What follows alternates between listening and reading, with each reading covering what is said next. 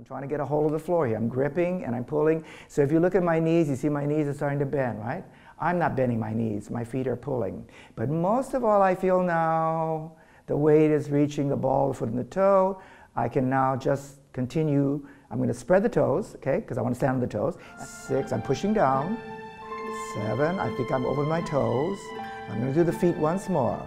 So if we're going to begin, so the first thing that's going to happen here is with your toes. So let's say on count 1, you're going to start to grip. Go all the way to straight leg and all the way up here.